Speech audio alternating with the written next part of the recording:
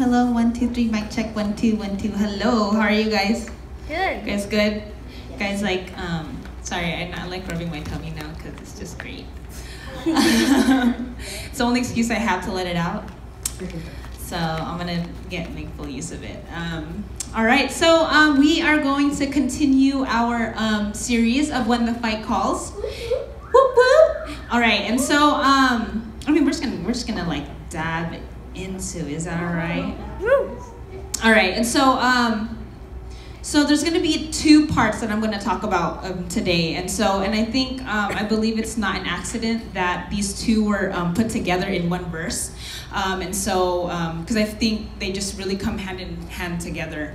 Not that all the other parts don't come hand in hand, but I think it was just very fitting that these 2 were kind of smushed together. And so before we dive, let's just go back to our verse. I know we've read it like so many times already, but it's okay because repetition is good. Amen. Amen. All right, so we're gonna yes. So it's going to be Ephesians 6:13-17. So, therefore put on the full armor of God so that when the day of evil comes, you may be able to stand your ground, and after you have done everything, to stand. Stand firm then with the belt of truth buckled around your waist, with the breastplate of righteousness in place, and with your feet fitted with the readiness that comes from the gospel of peace. In addition to all this, take up the shield of faith with which you can extinguish all the flaming arrows of the evil one. Take the helmet of salvation and the sword of the Spirit, which is the word of God. Amen. So let us pray. Heavenly Father, I just want to thank you, Lord God, just for this day, Lord. Thank you that you've gathered us all here, Lord, to just fellowship and just to hear your word and just to be in your presence, God. I pray, Lord, that you use me, Lord, as your vessel, use me as your mouthpiece, Lord, to just speak your word tonight, Lord God. And I pray that you just move in this place, Lord. I pray that the things that you speak tonight, Lord God, is just going to transform us, allow us to know you more, God, and just to learn how to be more like you, Lord. And just thank you so much for your blessings, Lord. We love you, and I pray all this in Jesus' holy mighty name. Everybody said, Amen. Amen. Amen. All right, so let's do a review. So, what have we discussed so far?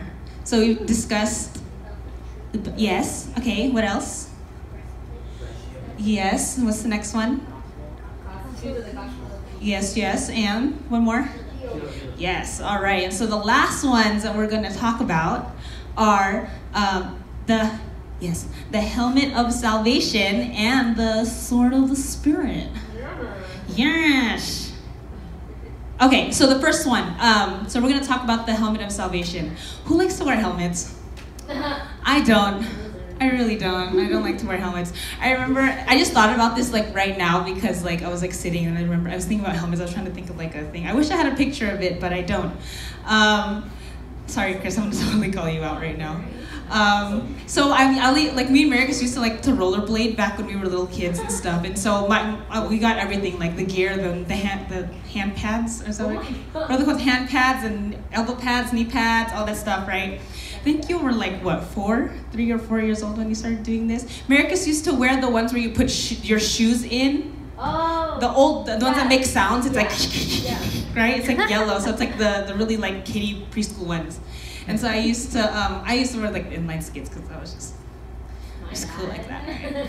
So the helmet I wore, it was like a cool purple Minnie Mouse ones. It was like little Minnie Mouse ones in purple. I like this one because Marcus was so cute. You guys know the one where, because like Marcus was really small, she had like a cute little round face. And then like, she's like, and then the helmet that she wore, it was like butterflies. It was like colorful little butterflies. Marcus looked like, you know that in Mario Kart, that little mushroom? Yeah. Toad. Is that a mushroom? Yeah. So the mushroom head, the head is really big and his face is really small. Yeah. That's what Marcus looked like. And I remember a picture that we had, we're like standing next to each other like this, and Marcus was like this, and then she's wearing like overalls with like up to here with a yellow shirt. I totally remember this. It was so cute. But we wore helmets. After that, I never wore helmets because like I was getting all aggressive and stuff. Like grinding on the curb. I don't need a helmet. I think I hit my head once, like I hit it like that, but I still don't wear helmets. I don't like wearing helmets. I just don't. I know we're supposed to, especially like if you're riding a bike and stuff, but it's okay, I don't really care. Anyways, that has nothing to do with anything, just the helmet, so I just want to call Marcus out real quick.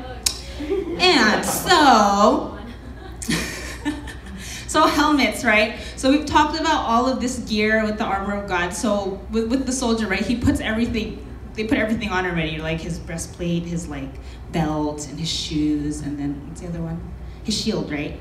And then so usually when a soldier goes out before the battle, the last thing that he puts on is his helmet, right? And I feel like if you don't, like if you go into battle without a helmet, you're kind of like asking to be shot at, you know?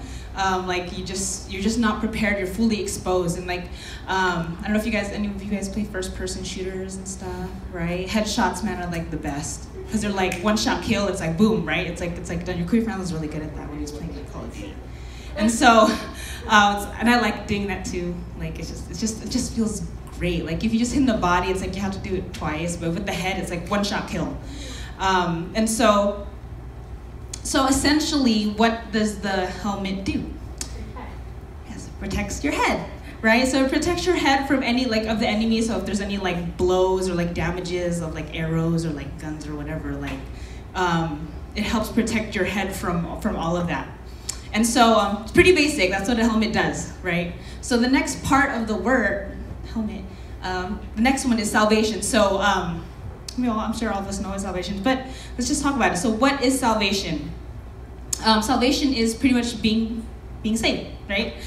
Receiving deliverance. And so notice what Paul says about what we are saved from and what we are saved by. And so the next slide. Yes, so in Romans 5:8-10, it says, "But God demonstrates his own love towards us in that while we are still sinners, Christ died for us. Much more then, having now been justified by his blood, we shall be saved from wrath through him. For if when we were enemies, we were reconciled to God through the death of his son, much more having been reconciled, we shall be saved by his life." And so notice when he says we shall be saved from wrath. And so like what is the wrath that we are saved from, right? So it's the wrath of God against sin. And so when we all know that God and sin don't mix, they're like oil and water. It just doesn't work.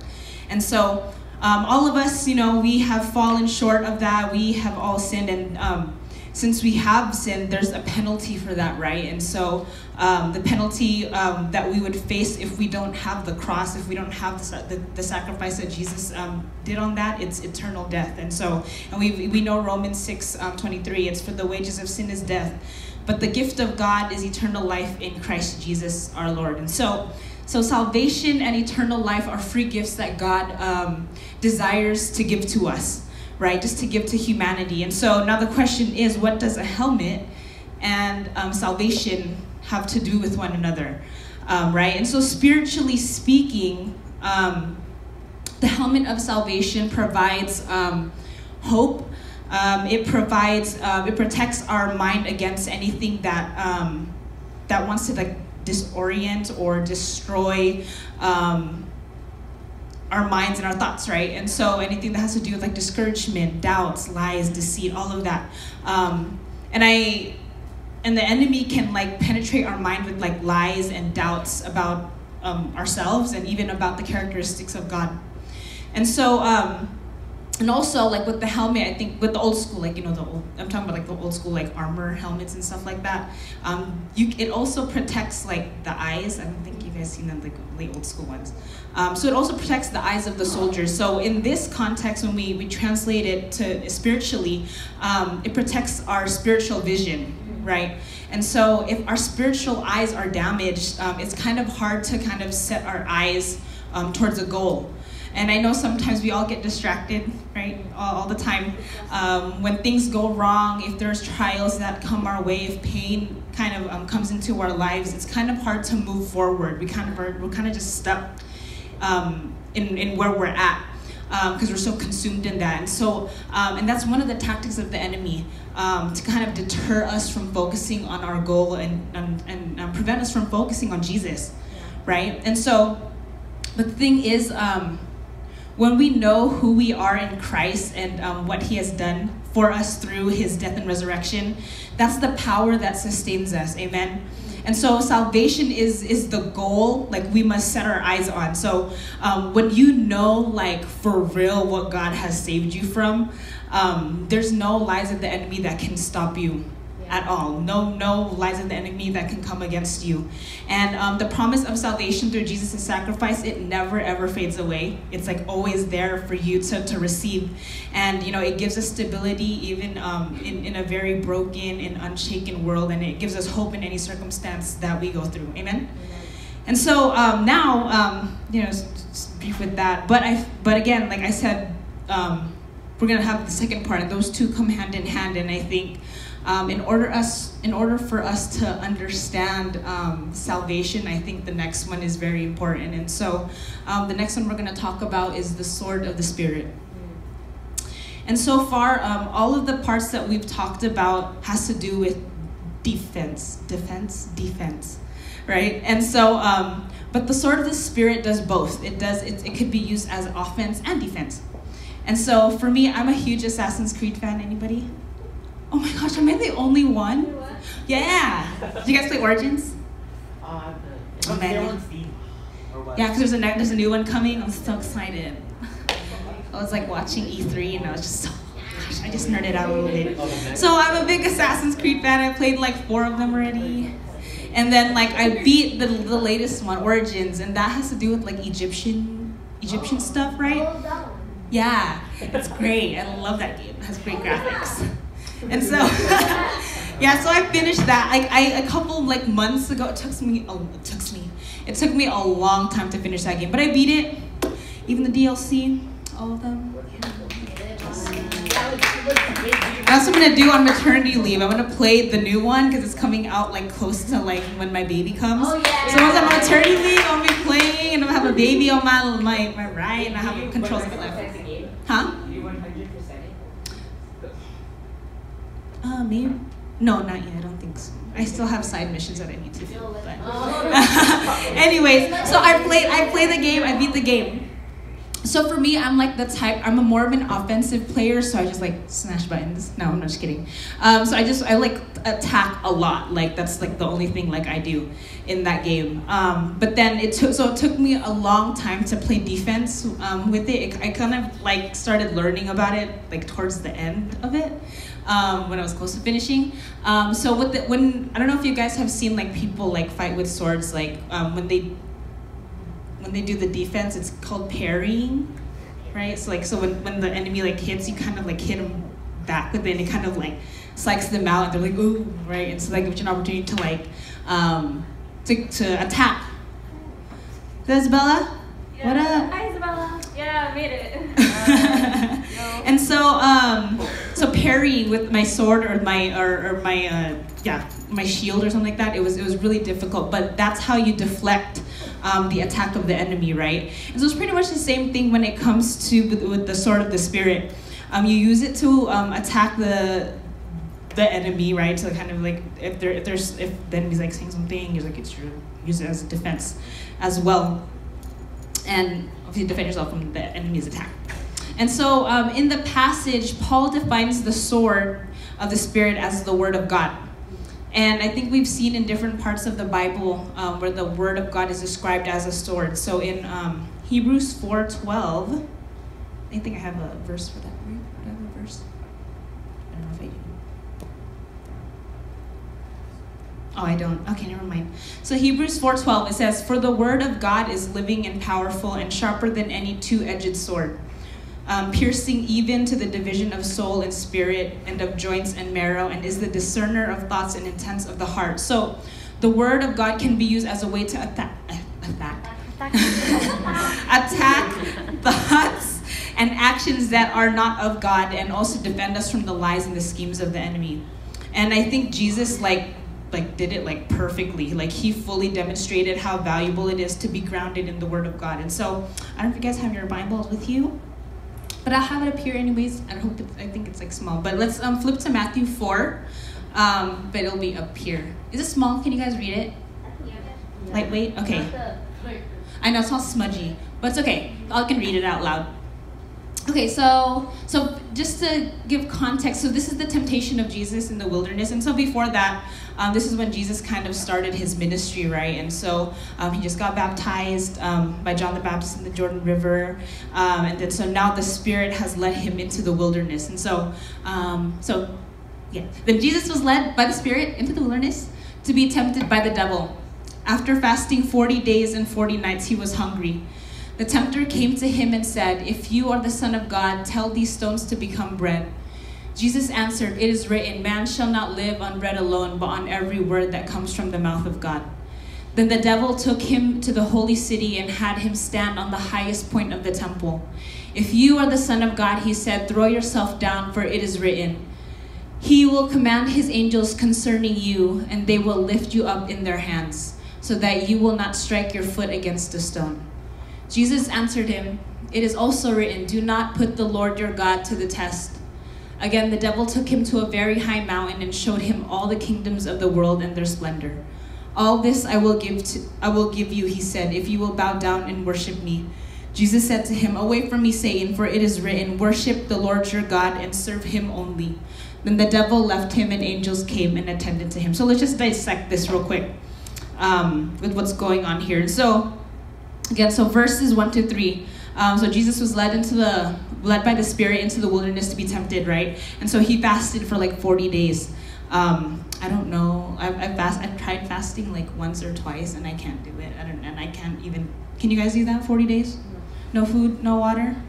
Yeah, no. I know. I love my food, and so I can't do that. So just imagine how Jesus is in that moment. Like 1 or 2 like days. Like it's already like crazy, right? But 40 days and 40 nights, no food, no water, like that. He must be like, going crazy, right?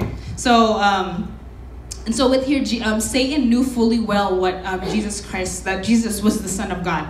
But if you've noticed that every single time that he spoke to Jesus, he kind of started an attack with like, "If you are the Son of God."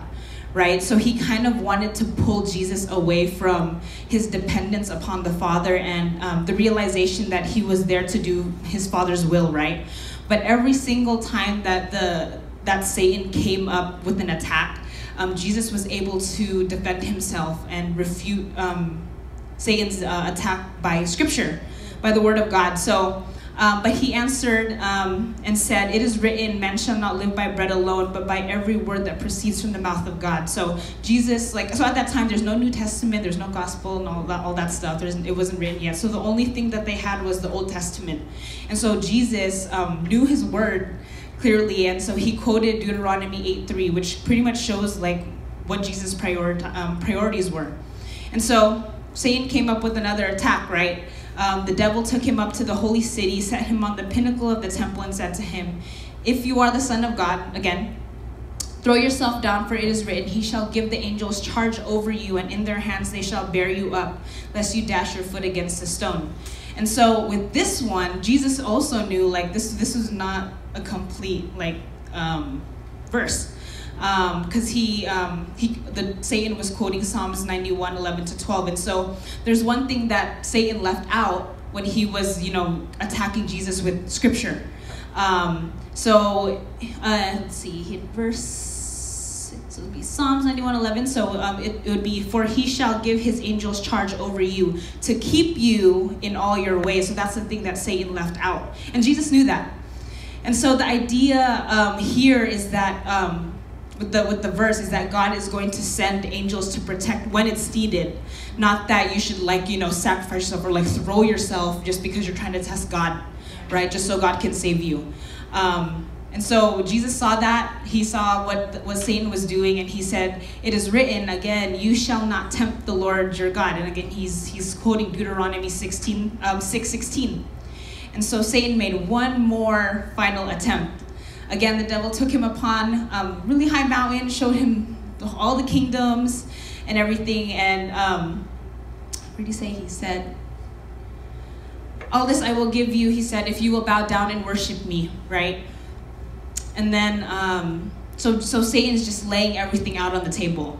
And so the point of all these attacks was for Jesus to worship Satan and to forget about his Father. right? And so obviously the final answer, Jesus is just good at his word, right? And so he just used it again. And he goes like, away with you, Satan, for it is written, you shall worship the Lord your God, and him only you shall serve. And he's quoting Deuteronomy 6:13. So in the end, Satan failed at unseating Jesus as the ruler. And in this case, it kind of shows that Jesus skillfully knew and used a thorough knowledge of Scripture to pretty much deflect and parry everything that Satan was giving him, right? And so with this piece of armor, the sword of the Spirit, I believe it's the most difficult one that we have to equip. I can be the first to admit that this one is hard to do. It's hard to maintain. It's hard to read the Bible, right? Like it's like really, really hard like to read the Bible consistently. Sometimes, we get really, really tired. We don't want to do it. Had a long day at work or school or whatever. We just don't want to read it. Sometimes the Bible is just really hard to understand. The language is just so different from the language that we know. Like we just don't know what's going on. And we just don't want to deal with it, right?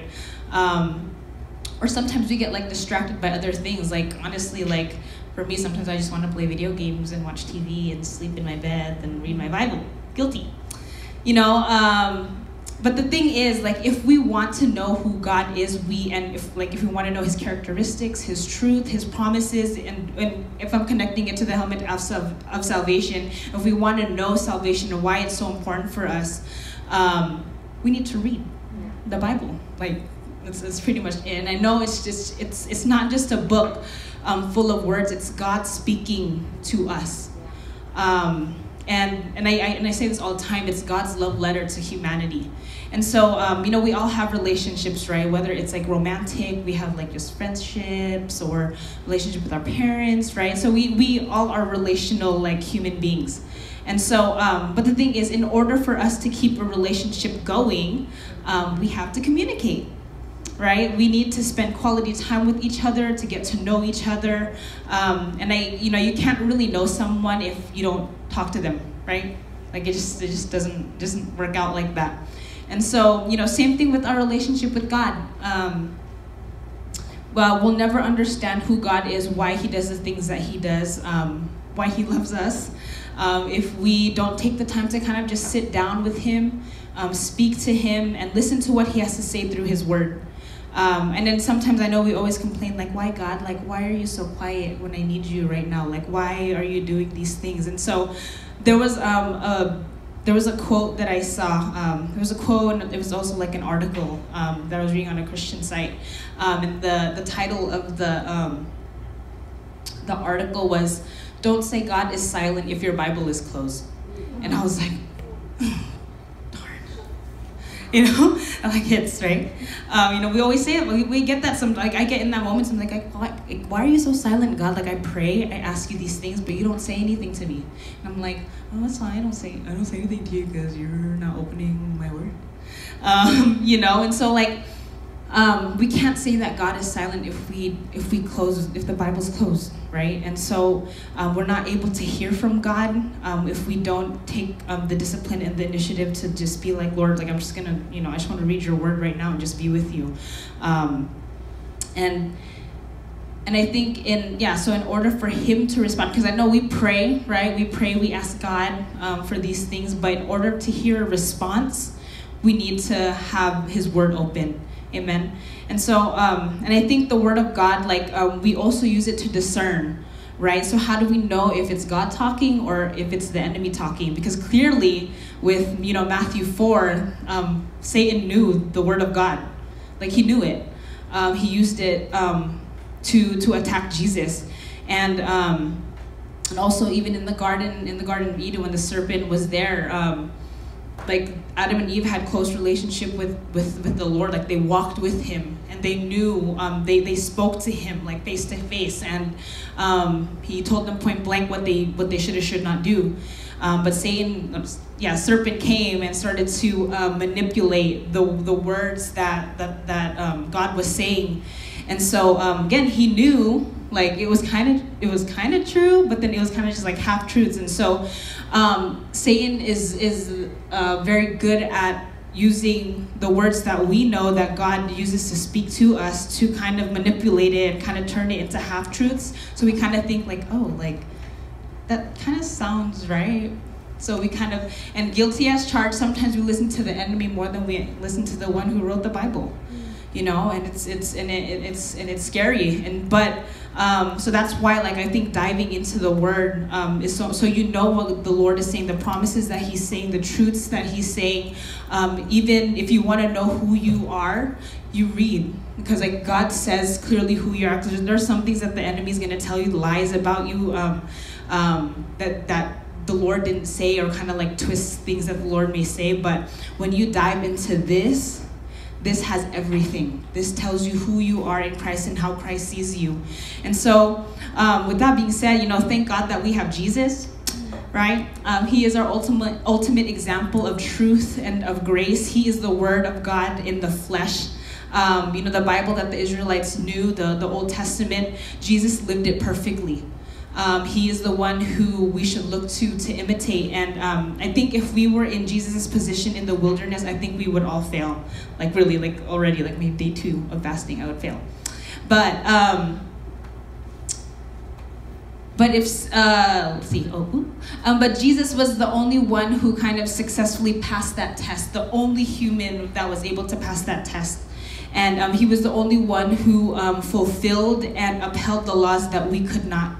And so, so Jesus is the perfect example of what it means to be human and how it is to live a life imitating Christ. And so, for me, like the way we equip ourselves in spiritual warfare, you know, we need all of these things, right? But I think in order to successfully go through a spiritual battle, spiritual warfare, we must follow the example of Jesus. And I think everything that He is, like, go back, like all the things that is described